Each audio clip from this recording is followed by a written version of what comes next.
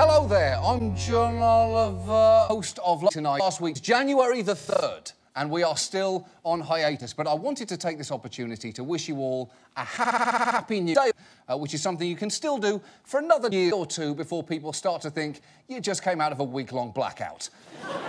Also, I would like to talk to you about New Year's resolutions, the exact middle ground between lying to yourself and lying to yourself. Every December, for some reason, we decide that next year will be the one when everything turns around and we'll drink or finally learn how to pronounce the name John Oliver. Is it Akai? There's no way to know for sure.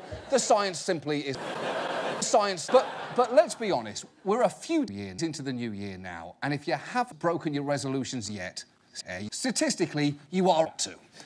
And that can be depressing, but don't panic. All hope is lost, because the key thing with resolutions is not how to keep them, it's how to revise them once you fail.